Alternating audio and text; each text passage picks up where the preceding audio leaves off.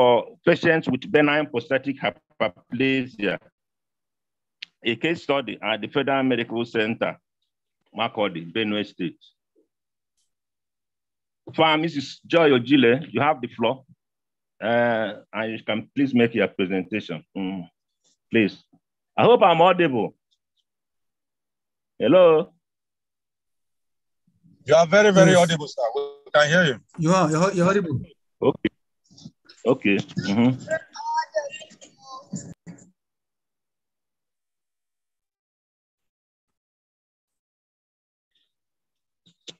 I think from Joy Ojile will start sharing her file. I don't know. Hello, sorry, can Dr. Bello help us share her slides for her, please? Good evening, sir. Okay. Okay. Dr. Bello, please help her share the slides while she presents. Thank you, sir.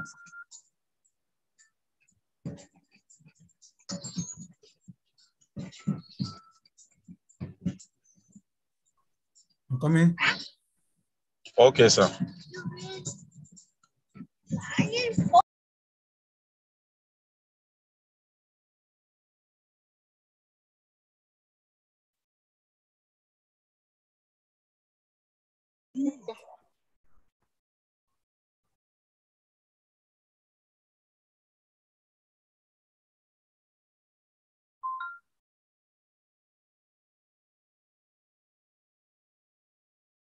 So she can unmute herself and go ahead. She is a co-host now.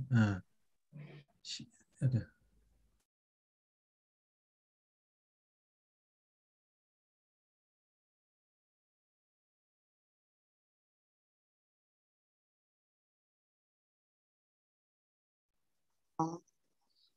Okay. Hello, everyone. I think he's unmuted. Kindly go ahead. We are hearing you. Yes. Okay. Good evening, distinguished colleagues. Permit me to stand on an already existing protocol. It's a privilege for me to be doing this presentation, the last presentation for the year. The moderator has already introduced me, so without much ado, we'll go straight to the topic for the night, which is optimizing pharmaceutical care services for patients with benign prostatic hyperplasia, a case study at Federal Medical Center, Makurdi, Benue State. Next slide, please. We shall be looking at this topic following an outline as follows. We shall start by defining benign prostatic hyperplasia. Then we shall look at the epidemiology of benign prostatic hyperplasia, which is BPH. After then, we shall take a look at the risk factors, then the pathophysiology, followed by symptoms, and then this diagnosis of the ill health condition, then the type of treatment that is recommended or that is necessary for someone with BPH. Then more importantly, we shall be looking at the pharmaceutical care tips, which is the focus for the day. Then we shall round up and then take a case study on this topic. The references will be there at the end of the presentation. So I will all stay tuned and listen attentively to the presentation, then make our inputs at the end of the presentation. Thank you. The next slide, let's look at the definition of benign prostatic hyperplasia, BPH. Benign prostatic hyperplasia is a common benign tumor in men. We know that it's only men that have prostate. So it's a disease or a condition in men. The women cannot have this condition. And it is responsible for urinary symptoms, most urinary symptoms in the majority of males over the age of 50 years. So from this, we can deduce that it's a disease that comes with the aging prostate.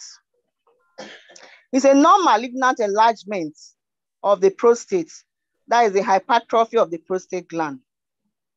The prostate gland is that gland that is just beneath the bladder and it surrounds the urethra. If your urethra is the tube through which the seminal fluid and urine passes through to the outside of the male organ. So the prostate is just beneath the bladder and it surrounds that urethra.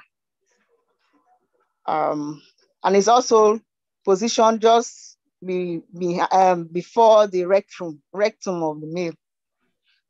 It's a common, benign prostatic hyperplasia is a common cause of obstruction of urinary flow in elderly men. As I said earlier, men above 50 years are mostly affected with this condition. We shall now take a look at the epidemiology of BPH. Next slide, please. From autopsy studies, it has been revealed that there is a histological presence of BPH in 50% of males between the ages of 51 and 60. And there's an increasing percentage of over 90% in men above 85 years of age.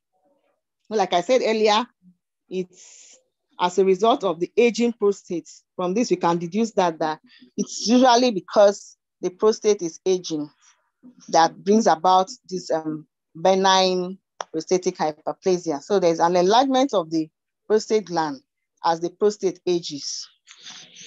In the USA, BPH cases account for about 4.5 million visits to healthcare providers annually. And that is quite high. In Nigeria too, we have more than 1.5 million cases of BPH annually that has been documented. And so we can, for that to be documented, that means there are even more cases of this BPH in Nigeria as well. So it's a common ill health condition in men. What are the symptoms of BPH? Okay, first of all, before we look at the symptoms, I'll look at the risk factors, sorry. The risk factors, as I said, and I keep emphasizing that it's as a result of the aging prostate that brings about enlargement of the prostate gland. We have risk factors. The main risk factors of BPH are age and then the family history of BPH.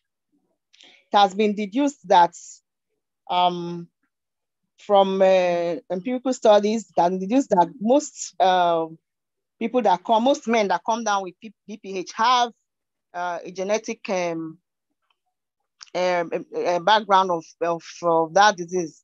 So that's why most times like it runs in the family. And then with age too, that's when it now presents itself.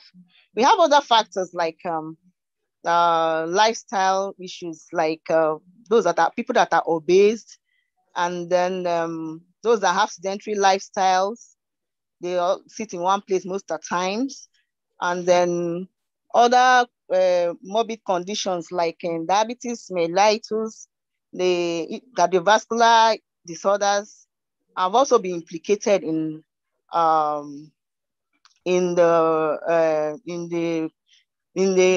as a causative listing to benign prostatic hyperplasia, but it has not been so ascertained because even men that are not obese or that don't have such comorbid conditions can also present with BPH. But the main risk factors are age and the family history. The pathophysiology of BPH. What I said earlier, where the position of the prostate is, that is just beneath the bladder. It is in texture, it is a bit glandular, partly, and it's also a bit fibromuscular in structure. It's about the size of a walnut. So it's so small, very tiny size. And it surrounds the first part of the urethra. That is at the neck of the urethra, just at the base of the bladder. The prostate can be divided into a lobular inner zone, encapsulated by an external layer. So we have the inner zone that is lobular in structure. Then there's an external layer too. Benign hypertrophic changes are found in the inner layer mainly, whereas most malignant changes originate in the peripheral or external layer.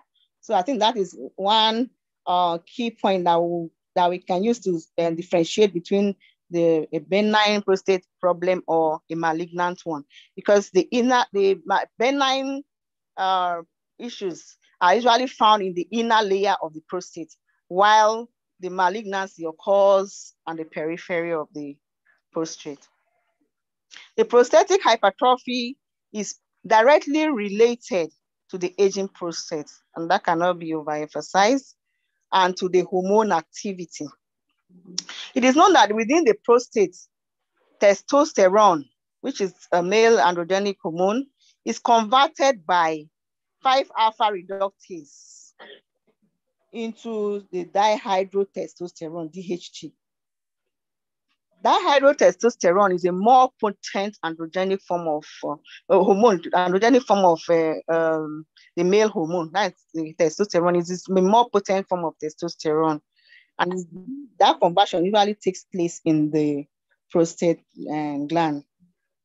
The prostate gland is actually responsible for the production of the fluid that meets up with the semen and helps in transporting the semen down the urethra to the penis. So it's an all-important organ that helps to produce that seminal fluid that enhances the transport of the semen to the external region for the sperm to swim out of the penis and and then do what acts during sex or infertility. So it's an all-important organ. It's a small organ, but it's very, very important in determining male sexuality and fertility. DHT is 5 times more potent than testosterone and is responsible for the stimulating growth factors that influence cell division, leading to prostatic hyperplasia and enlargement. So DHT has been postulated to be responsible for the enlargement of the prostate. High levels of DHT responsible for enlargement of the prostate gland. So as the prostate enlarges, it compresses the urethra. As I said earlier, the urethra passes through the prostate, and the urethra is a tube through which the seminal fluid, the semen, and even urine passes through to the external region. So it passes through the prostate. So as the prostate enlarges, it compresses. There's compression of the urethra. So this compression, together with increased adrenergic tone, which has the ability to cause vasoconstriction, can lead to the bladder outflow obstruction. As the urethra narrows down, the bladder in its response will try to contract so as to force out more urine out of it. So in that process of contraction of the bladder, it can lead to obstruction of the bladder, and then the manifestation of the lower urinary tract symptoms, which we shall be looking at. As the urethra becomes obstructed, the muscle inside the bladder hypertrophizes in an attempt to assist the bladder to force out the urine. This leads to weakening of the bladder with time, of the bladder wall with time. The bladder loses its ability to empty completely, leading to increased residual urine volume and urinary retention, which is a complication of benign prostatic hyperplasia. The lower urinary tract symptoms, they are either symptoms of failure of urine storage, which are known as irritative symptoms, or those caused by failure to empty the bladder, which can be obstructive in nature. The irritative symptoms include the frequency of urination. We also have nocturia, frequent urination at night. We have the urgency, the need to urinate, to urinate. And then there's urge incontinence. That is there's this feeling of the person trying to, not able to control the urine flow. The obstructive symptoms, they include the poor urinary flow because of the narrowing of the urethra. The urine flow now decreases, and then you also experience a hesitancy in initiation of mituration. Because of that blockade, the patient now feels a little bit hesitant in urinating, in initiating the urination. And even when the person starts to urinate, there's intermittence in the urination. It stops and then starts again like that. Then there's a dribble at the end of the point of urinating. There's little dribble. The stream is very weak, and so it just dribbles off. And then there's a sensation of incomplete emptying at the end of urinating at a particular phase. You still feel this sensation that you still want to urinate, but you can't. And then occasionally there is acute urine retention, which is actually a complication of benign prostatic hyperplasia. In that case, you are not able to pass out urine. The urine is retained in the bladder. Because as I said, the bladder has become weak due to the increased contraction of the bladder trying to force out the urine. So with time, the bladder becomes weak, and then the urine will just be retained in the bladder, or it comes out without the knowledge of the individual. For the diagnosis of benign prostatic hyperplasia, we have some investigations that can be carried out. Apart from the BPH, there are other prostate ill conditions that can occur. We have the prostatitis, which is an inflammation of the bladder. And then we also have the malignant state, which is prostatic cancer. So we want to carry out some investigations to really confirm diagnosis of BPH. We have some parameters like investigations such as direct rectal examination. Just like I said earlier, the prostate is very close to the rectum. So the physician can insert finger through the rectum and then try to feel the prostate from that point. And it needs, of course, a specialist that will be able to do this, because the prostate is an internal organ. So knowing the position is very important, and then you'll be able to now examine just the shape or the size of the prostate by putting a finger through the rectum. Then in that process, there's you palpate the prostate with the finger, and then through the rectum wall, as I said, to estimate the size and shape of the prostate. You can also carry out some investigations like the urodynamic studies. Here, the procedure is non-invasive. It provides a measure of the bladder outflow obstruction. You are going to use up some parameters like maximum flow rate and then the post-void residual volume, PVR, which is the volume of urine that retains after urination. We also have some imaging techniques like flexible cytoscopy, in which they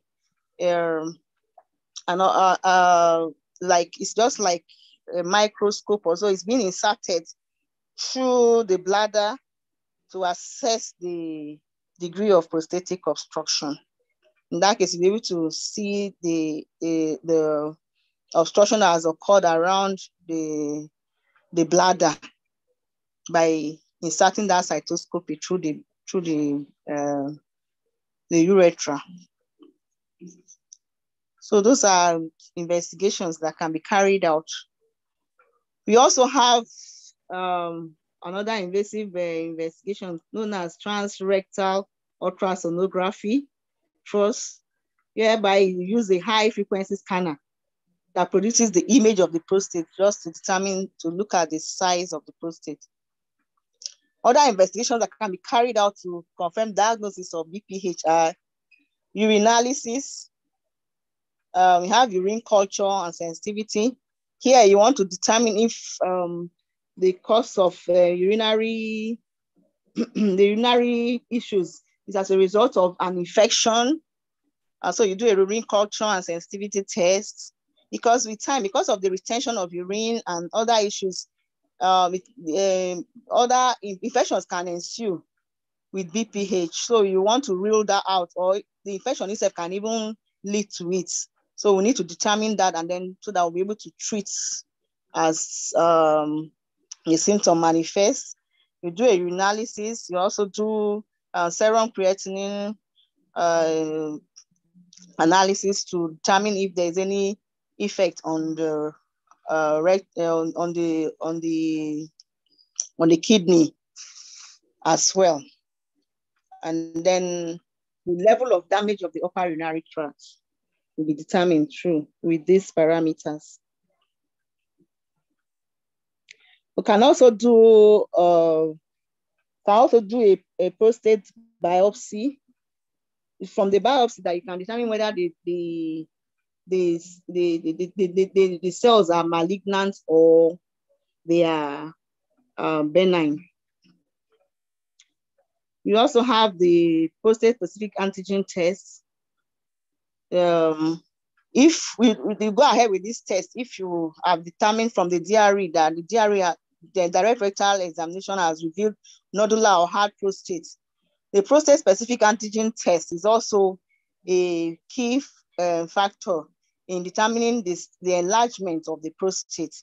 And the higher the value, the more it is confirmed that the prostate is enlarged. And in the malignant states, the PSA value is so high. So it's very, very high. So it will now tell you that yes, there's a problem with the prostate when you do the PSA test. We also have a standard symptom proforma that we can use to determine the symptoms or the degree of severity of symptoms of BPE. It is known as the International Prostate Symptom Score. It is a tool that has been adapted worldwide to provide information regarding symptoms. And this same tool can also be used to determine the response to treatment once you start treatment of BPH. So you can use it to ascertain the degree of severity of symptoms, and you can also use it to determine the response to treatment. Because it's a 7-pointer scale. There are seven questions that will be asked, and those questions border on the symptoms of BPA that I listed earlier. So they are categorized in terms of, as I said, severity, from mild to the symptomatic observation to the severe one. So you want to know it so that it will also aid you in the kind of treatment that you will opt for or that you will choose. So you do that IPSS, use the tool to do that, to determine the severity of symptoms. And the last pointer, which is the 8th question, is known as the border score. And that border score is used to determine the quality of life of the individual. And all those parameters help you to know the type of treatment to use, because even if you have symptoms manifesting and depending on how they are, if it is mild, moderate or severe, and it still boils down to the individual. If you feel that those symptoms are not really bothersome, you can cope, then you will know the kind of how to opt for any particular type of treatment. We'll come to that when we come to look at the treatment of BPH. I hope we are following. Yes, I hope you are following. Yes, we are with you. Okay, thank you. So, the International Prostate Symptom Score, as I said earlier, they border on the various symptoms that ensue in BPH. We have the first question bordering on incomplete emptying, and all the parameters, all those questions are, we look at the degree over the past 1 month. The first question, let's look at the first one. Talk about incomplete emptying. The question will be asked that over the past 1 month, how often have you had the sensation of not emptying your bladder after you have finished urinating? Is it, do you observe this at all? If you don't, it will be 0. We have a scale of 0 to 5, and that scale trails down to the severity. Then if it is less than 1 in 5 times in the month that you have the need, you don't empty completely, then it's going to be 1 score. Then if like less than half times of the month you are having this symptom, then it's going to be 2. Then if about half of the month, that is like 15 days in the month, then it will be your score will be 3. If it's more than half the time, then it will be 4. Then if it's almost always throughout the month, then it will be 5. So the next question boils down to the frequency over the past 1 month, as I said. The same way, that format from mild to severe. The third is on, next slide, please. The third is on intermittency. That is when you start over the past 1 month. If the patient, if you start urinating, how in between do you stop and then start again? Do you stop intermittently? How is it? How often does it occur in the within the 30 days of the month? You have that range again from 0 to 5. 0 is not at all. That is, you're not experiencing that symptom. And then 5 is that you are always experiencing it within that month period. Then we have the fourth parameter, which is urgency. That's like you always have the urge to urinate, from 0 to 5 as the case may be. Then the fifth one is on, next slide, please, on the stream of the urine over the past 1 month. When the urethra is not narrowed, the urine stream is supposed to be high. It's supposed to pass out urine in a concave, or normal stream. It should flow. It's supposed to flow freely. But when it's weak, when the flow is just weak like that, it's an issue. So you observe it over the past 1 month. How is the weakness of the stream of urine? Then the sixth parameter is on straining over the past 1 month. That is when you want to urinate. Do you urinate with difficulty? Do you have to strain to pass out urine? And that range from 0 to 5. So that is those parameters is emphasizing on the severity of the symptoms from mild to severe form. The mild is usually considered if you have a total score of less than 8. Less than 8. As I said, the questions are 7. So, and the pointers are from 0 to 5. So if you add up and you have less than 8 of those symptoms, less than 8 points, because the total point is going to be like 35. am I right? 35, okay, 42, because from 0 to 5, we have 6 times 7 is 42. So if you have less than 8 points, then it's a mild, you're experiencing mild symptoms. If you have between 8 and 20, they are moderate. Then above 20 is classified as being severe symptoms. Then the 8th question, as I said, it talks about, it borders on the quality of life of the individual. The question here is, how will you feel if you were to spend the rest of your life with your urinating condition? Just the way it is now, how will you feel? Are you comfortable? Are you okay? Are you satisfied most times? You have mixed feelings about it. You're not too okay. Are you mostly dissatisfied? Are you unhappy? Number 4, or is it so terrible? So that 8 point is pointing on the quality of life of the individual. And I think that is a key factor in determining the form of treatment we shall engage such a patient. And normally the treatment is usually discussed between the patient and the health provider. So the decisions are taken together so that the patient will be carried along. So those are the ways of diagnosing them, BPH, and which also takes us to the treatment of BPH. On diagnosing the condition, we want to do something about it, especially if it borders on the quality of life of the individual. The treatment, the therapeutic options that we have, usually, they all have their benefits, they have their risk, and they have their consequences. But first, we'll be looking at the echo outcomes of treatment, like the economic, clinical, humanistic outcomes of the treatment, which is our main focus as health providers and as pharmacists, especially. We want to make sure that the patient is okay with the treatment as much as possible.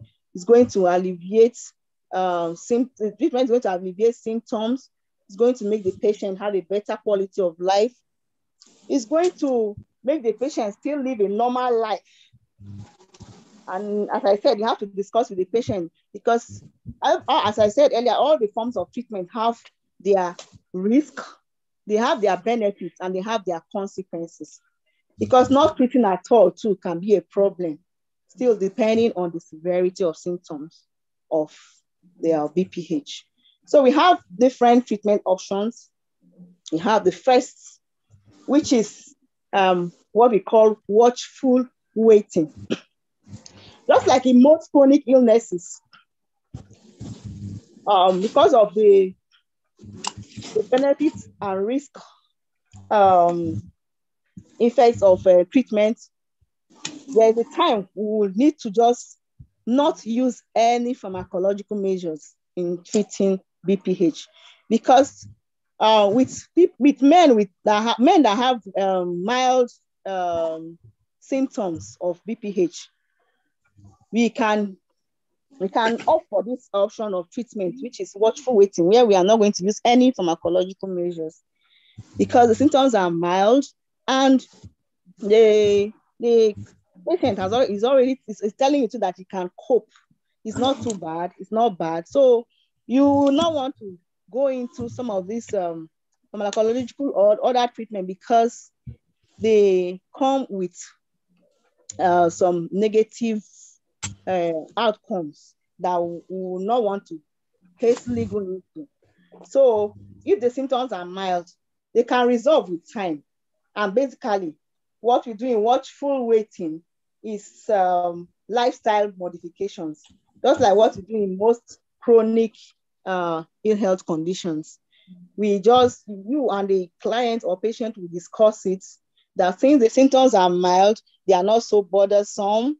So let's try and do some lifestyle modifications and then not go on medications or the other form of intervention, which is surgical, but we just watch and see how it goes, and then we monitor regularly. So that is what watchful mating is all about. We do, after the diagnosis, we do counseling on lifestyle modifications, and then the patient is asked to make some frequent or regular visits and monitoring. We do some baseline PCA. We determine the size, the base at the initial time, determine the size of the prostate, and watch. The visits can even be like annually, or depending on how the symptoms will start progressing, can become twice or thrice in a year. But for some men, it actually resolves with time. What are these lifestyle modifications? We have, like I said, during the when we're talking about the risk factors, we have the main lifestyle modifications they boil down to the diet. Then we have exercise. We have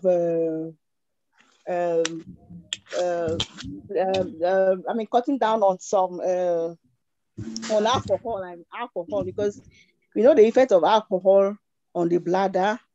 It also has irritative effects on the bladder. So if the patient can cut down or even either limit or abstain or avoid alcohol totally, to be of immense benefits in or once the patient has been diagnosed with BPH. So we advise the patient to cut down or stop intake of alcohol, to exercise, because as the prostate gland as it has enlarged, there are some pelvic exercise that can help. Like you can even tell the patient to do some sitz bath. You sit in the warm water for a while, and then it will help to aid in the shrinking of the prostate gland. We also have weight reduction, because the obesity, basically they said increased abdominal fat can also cause some kind of irritation or distension on the bladder wall. So can tell the individual, if the person is on the weighty side, to shed some weight and then engage in exercise, moderate exercise. And then when the patient is going out to public places or at night, you can reduce the fluid intake, especially the use of caffeinated drinks, because caffeine has the ability to irritate the bladder. And so we can advise the patient to avoid caffeinated drinks and beverages, and as well as carbonated drinks too, like all these energy drinks. Should avoid them as much as possible, because they have the irritative effects on the bladder. And with this, you can just keep monitoring the patient and see if the symptoms will resolve. So the next treatment option we have are the therapeutic management, which is the use of drugs. The principal drug option in the management of BPH are the alpha adrenoceptor blockers and the 5-alpha reductase inhibitors, or a combination of both. Let's look at the alpha adrenoceptor blockers. How is that? How are they implicated in the treatment of BPH? Next slide, please. No. Okay. The alpha adrenoceptor blockers. Next slide, please. I think you are done with this slide. The alpha adrenoceptor blockers are implicated in the treatment of BPH because the urethra and the prostate, they have smooth muscles that have adrenergic receptors there, where the alpha or where adrenaline through the alpha receptors mediate an effect of vasoconstriction. They have to constrict the vessels. And as we said earlier, in BPH, there's already narrowing of or constriction of the urethra. So we want to use the alpha receptor blockers to bring about relaxation of the smooth muscles in the urethra and in the prostate and the bladder as well. So it is known that the prostate gland is very responsive to adrenergic stimulation. Alpha receptors predominate and mediate the contraction of prostate gland smooth muscles. The increase in sympathetic tone is potentially reversible by alpha adrenergic blockers. We have examples of prazosin, doxazosin, tamsulosin, and afluzocin. But the commonly used adrenergic blockers are the doxazosin and tamsulosin. Then the next form of pharmacological intervention is they are the 5-alpha reductase inhibitors. We said earlier that the potent form of testosterone, which is dihydrotestosterone, is mainly present in the prostate, and it is responsible for the enlargement of the prostate gland. So if we can have agents that can inhibit the conversion of testosterone to DHT, it will go a long way in shrinking or preventing the more enlargement of the prostate. So we have the 5-alpha reductase inhibitors to do that. We prevent the conversion of testosterone to dihydrotestosterone by inhibiting that enzyme that causes the conversion. The primary androgen for the development and progression of BPH is DHT, as I said. 5-alpha reductase inhibitors prevent testosterone conversion to DHT, thus down-regulating the prostate enlargement. These agents therefore improve flow rates and the lower urinary tract symptoms, thus reducing the incidence of complications such as acute urinary retention. So because once the prostate gland shrinks, it now gives way for the passage of urine via the urethra with ease. So the bladder will not have to contract or constrict so much before it will become weak, before it gets weak. So the acute urinary retention that ensues at the end of, as a result of the weakened prostate, of the weakened bladder, will no longer occur. So 5-alpha reductase inhibitors help to prevent that complication of acute urinary retention and also enhance urinary flow. We have examples of the 5-alpha reductase inhibitors as finasteride and dutasteride. There's a third class of pharmacological agent that can be used, although these are seldom used, except in cases of some side effects of the drug. You can now opt for this as a drug of choice, but they are not used most often. They are called the phosphodiesterase 5 inhibitors, PDEs inhibitors. They are the renowned drugs that are used for sexual dysfunction.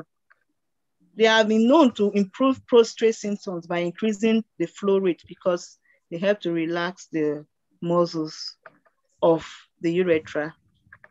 We have the sildenafil, we have vardenafil, tadalafil, and sildenafil. But in clinical situations, the one commonly used is tadalafil. That is the Cialis, is a drug of choice. So this can be a benefit when we come look at the side effects of the classes of the pharmacological agents, especially the 5-alpha reductase inhibitors. They have, since they shrink, they have the ability to shrink the prostate.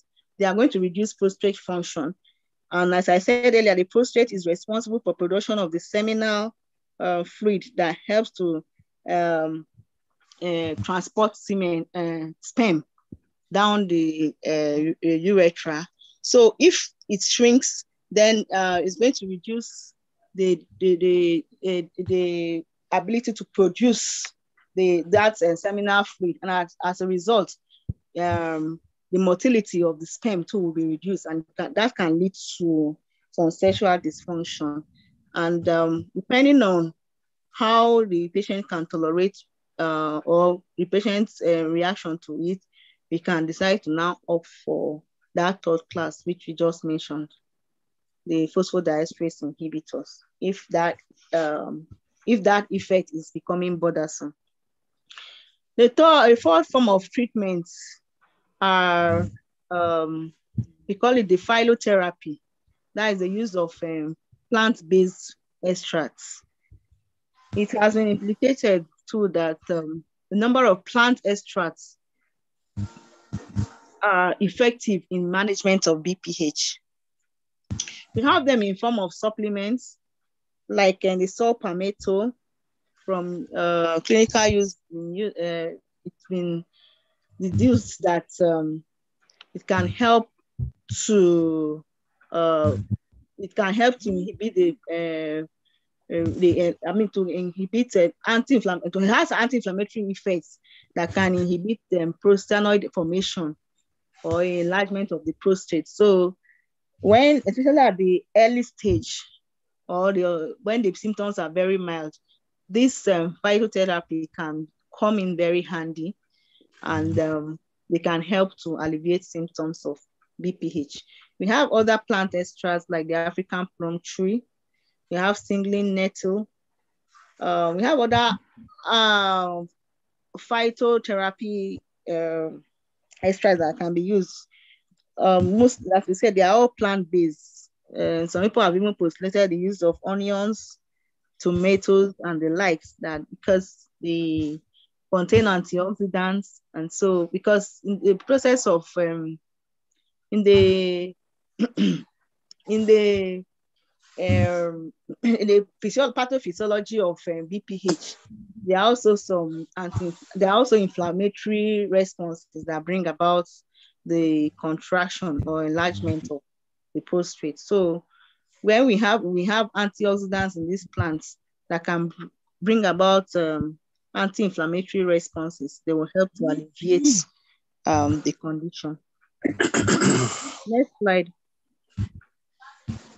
The last form of treatment for BPH is the surgical treatment.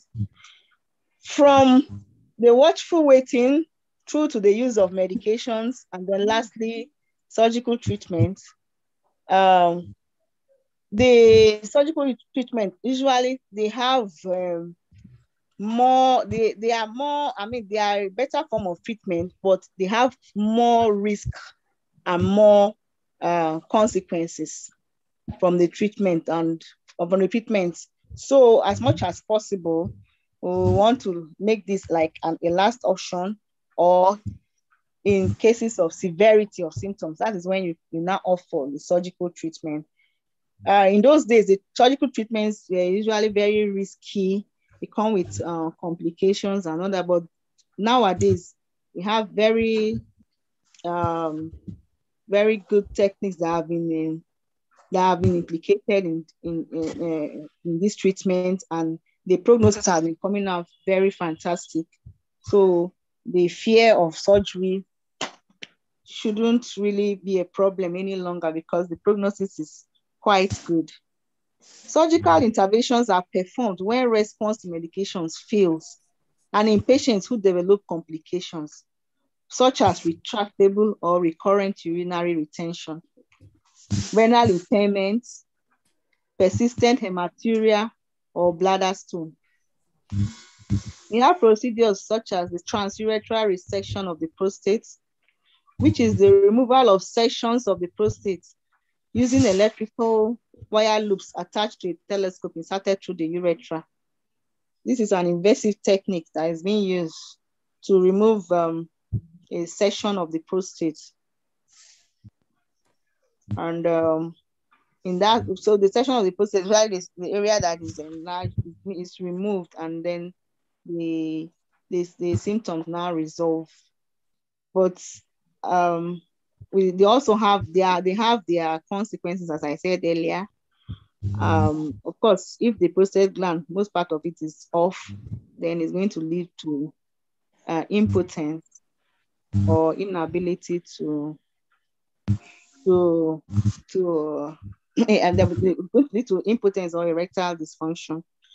We also have another technique such as the transurethral incision of the prostate. Here we use there's a lighted scope that is being used to inserted through the urethra. Then some incisions are made on the prostate, like it's being blasted, and then the enlargement goes. I mean, the incision is made on the prostate gland, and then like goes to returns to its normal size. Then we also have the open prostatectomy. Here, it involves the surgical removal of an enlarged prostate. This is quite an invasive procedure. It is restricted to men with very enlarged prostate gland, and then those with large bladder stones or bladder diverticulars. Aside the invasive surgical treatments, we also have some minimal invasive techniques that are more currently used, and they come with lesser adverse or side effects. We have the thermotherapy. Here, the technique is used is an electrovaporization, where some water vapor with electrical impulses are being inserted, and then the transurethral microwave heat treatment, which the prostate to cause vaporization of the tissue. So the tissue now vaporizes and goes up. Hello, madam, we can make it snappier and go to the case okay, study. so next slide, please. Next slide. I think that's all about the treatments. Same thing, talk about another form, which is the transurethral. Okay, we've talked about this. Next slide. Next slide. So we now look at the pharmaceutical care tips that we should really focus on while interacting with patients with BPH. We should advise that the patient to seek medical help because of impact of symptoms on their quality of life. Patients on alpha adrenoceptor blockers should be advised that it may take 3 to 6 weeks before symptomatic relief is seen. You should also reassure patients on this agent who complain of cardiovascular adverse effects such as dizziness, syncope, palpitation, tachycardia, or angina that is common after the first dose as the side effects of alpha adrenoceptor blockers, but subsequently these side effects resolve. So the patient shouldn't see it as a problem or as a reason to stop taking the medication. We should counsel patients that there might be decreased libido or impotence with the 5-alpha reductase inhibitors.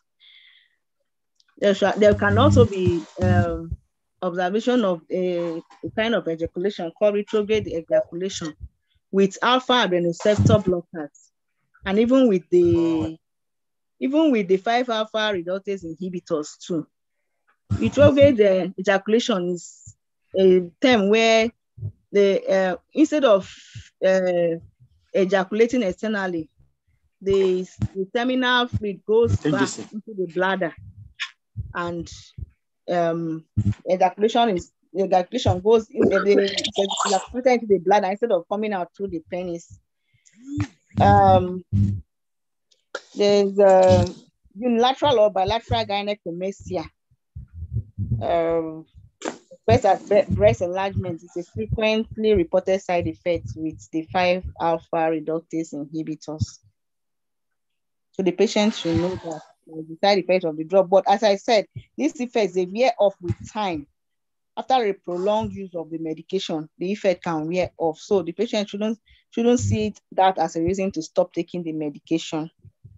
The patient on finasteride or dutasteride and has a sexual partner who is pregnant should be counseled on use of condom, because exposure of semen of patients on either of these drugs can cause abnormalities to the genitalia of the male fetus. This is expected because they have the ability to reduce the size of the prostate. So it's going to like reduce the production of the potent adrenergic hormone of the male fetus, and as such, there might be a reduced size of the male genitalia and the prostate. So patients that have their spouse are pregnant and are on this medication should use a condom to avoid that congenital abnormality. In conclusion, BPH is a common condition in elderly men, which increases in prevalence with age. A combination of increased adrenergic tone or prostatic stoma and bladder neck, as well as anatomical effects of an enlarging prostate, leads to lower urinary tract symptoms and bladder outflow obstruction. Surgical interventions such as transurethral resection of the prostate are effective, but less invasive procedures such as laser therapy and chemotherapy are used with minimal consequences. Alpha adrenoceptor blocking drugs are effective in reducing symptoms. They are basically the first drug of choice. 5-alpha reductase inhibitors reduce prostate size. They relieve symptoms and increase urinary flow rates, as well reduce the risk of developing complications such as acute urinary retention or the need for prostate surgery. Thank you very much.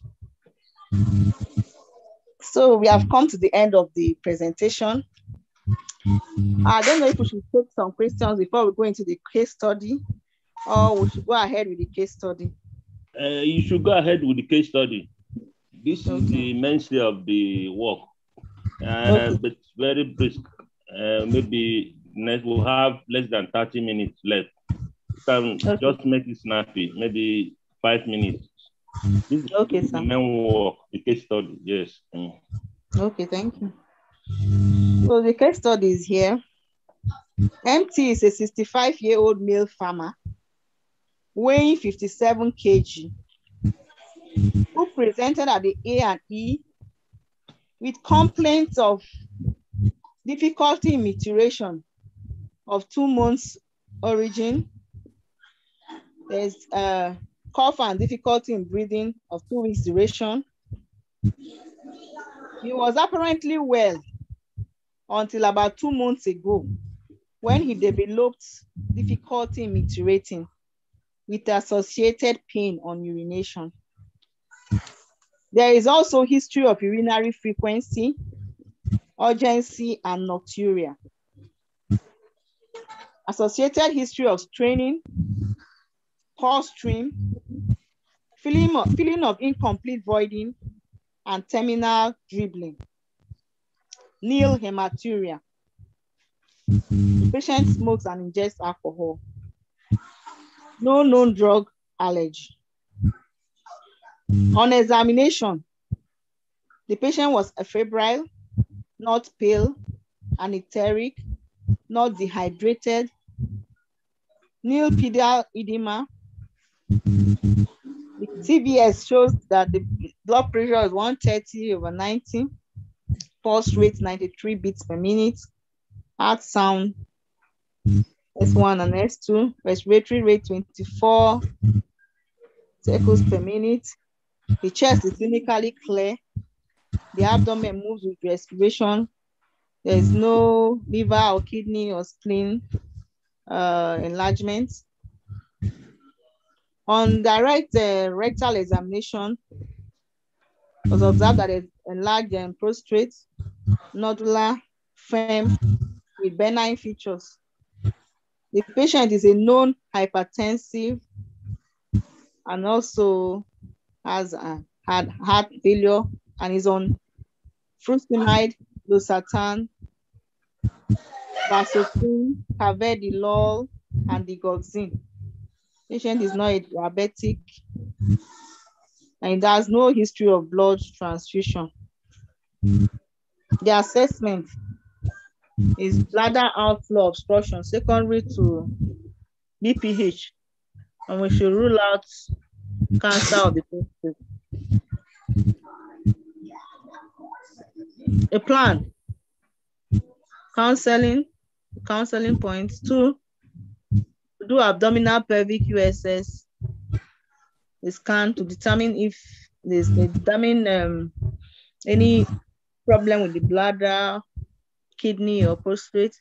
We do the prostate specific antigen test, urinalysis, urine MCS, and urine electrolyte creatinine.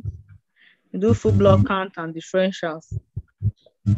And the patient is placed on tab tamsulosin 400 microgram daily for 1 month. Patient was then asked to see a doctor in the urologic clinic in 3 weeks with the test results. After 3 weeks, the patient presented with the result of PCA of 11.8 nanogram per ml. The abdominal scan showed enlarged prostate with benign features. From the urine MCS, there was no bacterial growth. Full blood count had mild thrombocytopenia. So at that point, patient was counseled again or booked for prostate biopsy to continue taking the tamsulosin alpha-adrenergic blocker. Then see with the biopsy result in 3 weeks. Then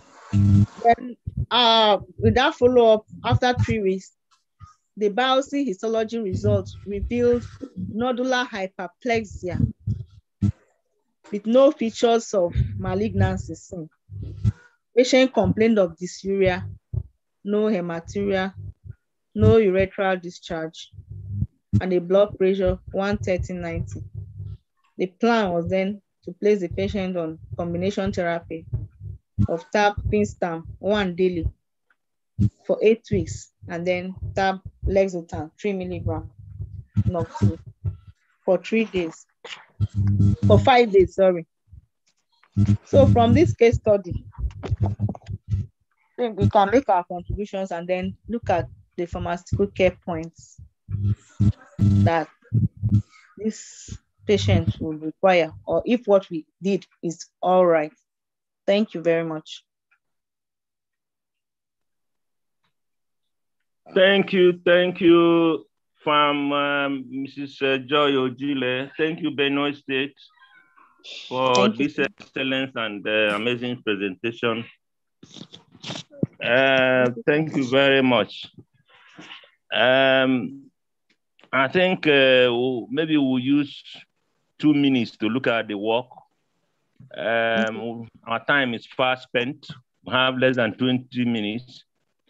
But I would like to use this opportunity to recognize some of the members of Pool of Experts, like the Professor Bula Joko, I know, Professor Ishmael Sulaiman, our National Chairman, Dr. Joseph Mado, then our Technical Crew Chief, Dr. Bello, is always there for us, and former presidential aspirant, my friend, Dr. Duluojo. We recognize you, all of you. We recognize everybody on the platform. You're all welcome. Please let us use 2 minutes to look at the work before we go into Q&A session. After we don't have time, we have less than 20 minutes. For this type of presentation, it's only 1.5 hours that's allowed. So I've seen some hands raised up, and at the appropriate time, maybe 2 minutes, we'll start asking them to fire their question when necessary. Thank you. Thank you, I'm audible. Yes, sir. Hello. Okay. let's use 2 minutes. 2 minutes. We'll make it snappy because we have less than 20 minutes.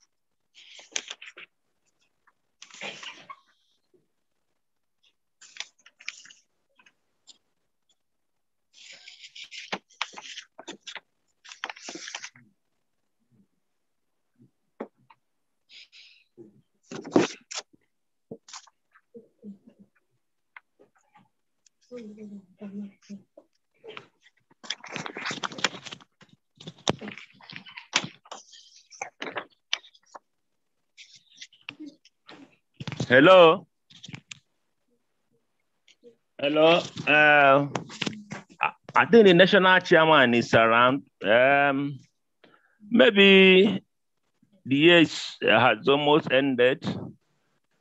Maybe he has to make few remarks before we go into the Q&A session. I think the national chairman is around. Yes, he is. Yes, okay. Dr. Please. Yeah. All right. Good evening, everyone. Please, am I audible enough? Yes, sir. Sorry, I have some cold for some few days now, but I'm getting back to my normal strength. I want to use this opportunity to thank Benue CPAN, and most importantly, the presenter, Pharmacist Joy Ojile. No doubt, every one of us this night has learned a lot and something. And I want to thank all the participants this night, because without participants, there will not be presentation. I also thank our leaders, our senior colleagues, Professor Olajo, Dr. Lolojo, and the rest of them. I thank you so much. I thank everyone. I want to wish you happy Christmas and Merry Christmas and Happy New Year in advance. I know this is our last clinical meeting for the year. We have done so well this year. CPAN has conquered a lot of this. We have gotten a lot of breakthroughs this year, and we are believing God that it can only be better next year. We shall do much better. And as I usually say, what we are doing, no doubt, is going to better our profession. We are already seeing the gains of all these things. So once again, thank you so much, the moderator, all those who are making pharmacy profession better. Whether you're learning or you're presenting, you discover that we are all learning something, and they said that leaders are readers. Of course, we are reading, even if we are just having it as a presentation. So we are going to be leaders. All our dreams for the healthcare team, we believe it will come true, and we are making it come to pass. I pray that the good Lord will reward all of us and bless all of us most abundantly. Amen. Thank you once more. Okay. Thank you, our national chairman. We're entering Q&A session. I've seen Dr. Solomon Wafuru, a hand raised. So, Dr. Solomon, unmute yourself and make your contribution or question. Hello. Can you hear me? We are hearing you. Distinguished colleagues, good evening, everybody. Good evening, sir. Good evening, the moderator, the presenter, our VIPs in the house. This is indeed a stimulating presentation. I don't know whether am I audible enough? Yes, you are. Benue State, you did very well. I am just like my own is just a little contribution, and maybe a little X-ray before I go to the other one. You will be very short and fast. One is that the international classification he used from 2000. There is another one currently equally, which they use, call it AUA, American Urological Association Scoring Scale.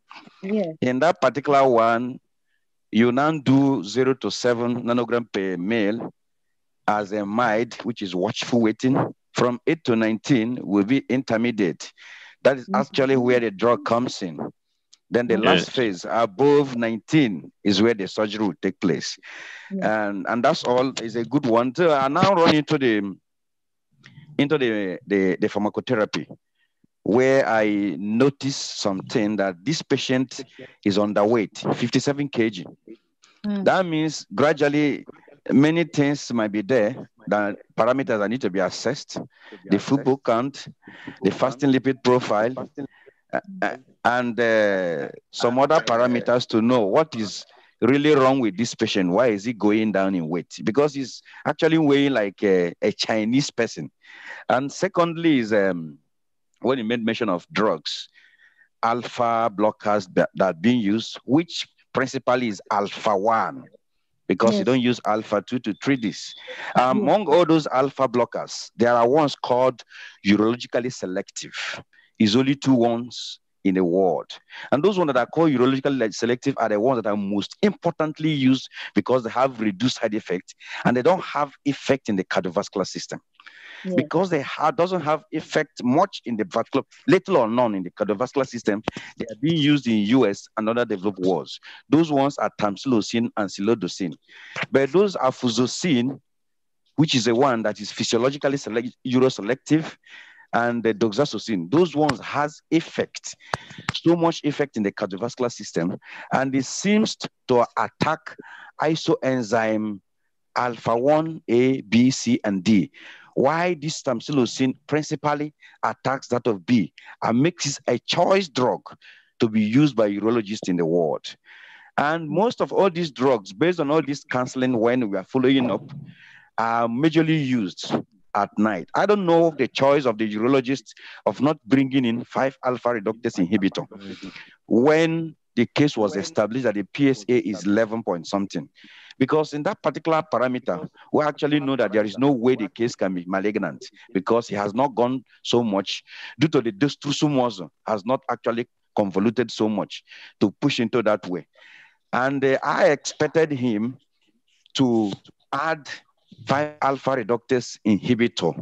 And the one that would have been better used is dotasteride. Dotasteride and finasteride does not have the same pharmacological potency.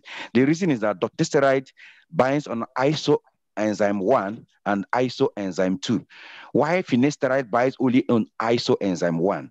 And dotasteride effect can be seen within 1 month of use, while finasteride is the one that can be seen over 6 months when the maximal pharmacological constituency will be reflected on the patient that is using it. And this patient, as you presented, has a pulmonary hypertension. He has problem with difficulty in breathing and thereabout. And you made mention of the use of phosphodiesterase inhibitors. I don't know why the physician did not use it, even though carvedilol, which is a mixed action drug that binds in alpha 1 and non-selective beta 1 and beta 2, equally has implicative pharmacological benefits on the pulmonary system of the patient. But I suspect that tadalafil would have to be brought in because this patient is having problem with breathlessness. And if you check it, because of that breathlessness, the pulse rate of this patient has actually increased. There is tachycardia already, which I know the carvedilol would take care of. But a drug of choice would have been bringing in the sildenafil or bringing in the tadalafil. So I have to tell you, thank you so much for the wonderful presentation.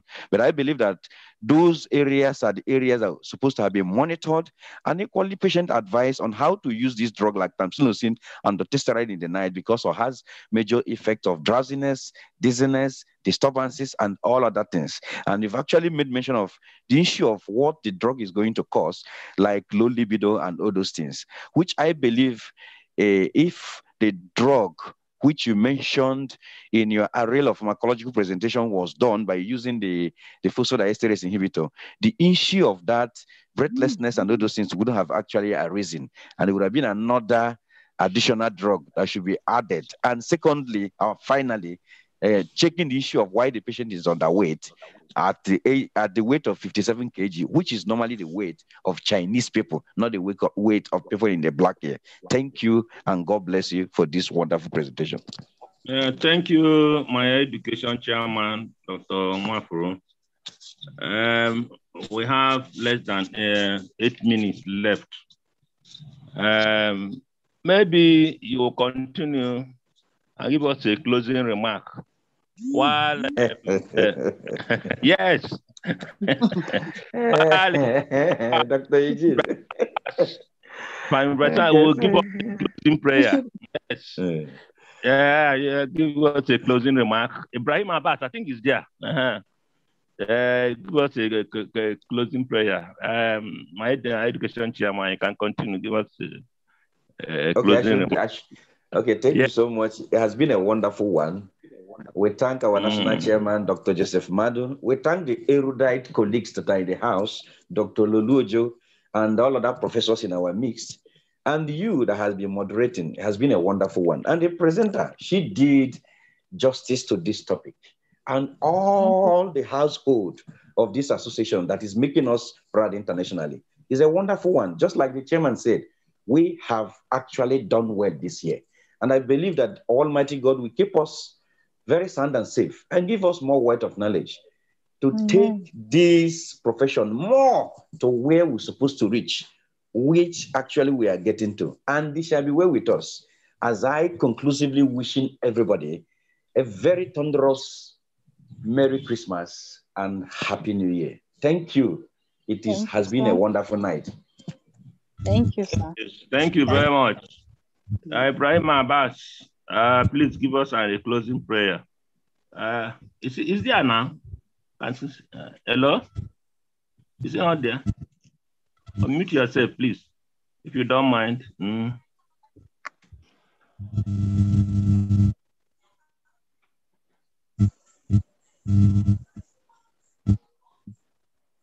Is it not there?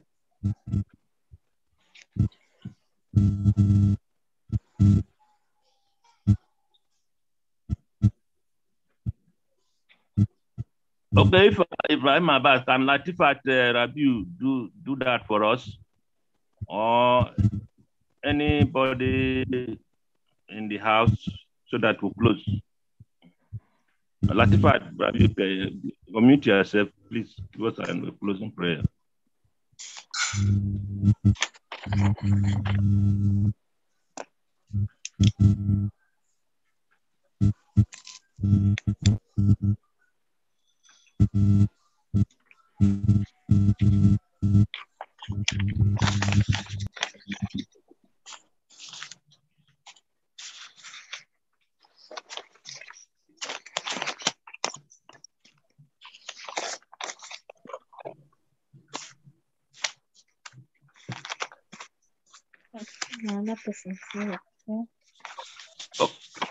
We give thanks to Allah Almighty for bringing us successfully to the end of this very wonderful, impactful, and educative program. We thank Him for His guidance and for His blessing. We pray that He continue to bless us and CPAN in general. Amen. Amen. End of prayer. Amen. Compliments of the season. Thank you. Christmas to you all. Compliments of the season, everyone in the house. Good night. Yes. Good night. Good night. Good night. Everyone. Nice. Congratulations to Benue. Good night. Thank you, everyone. Thank you very much. Pharmacist Joy. Good night. Presentation.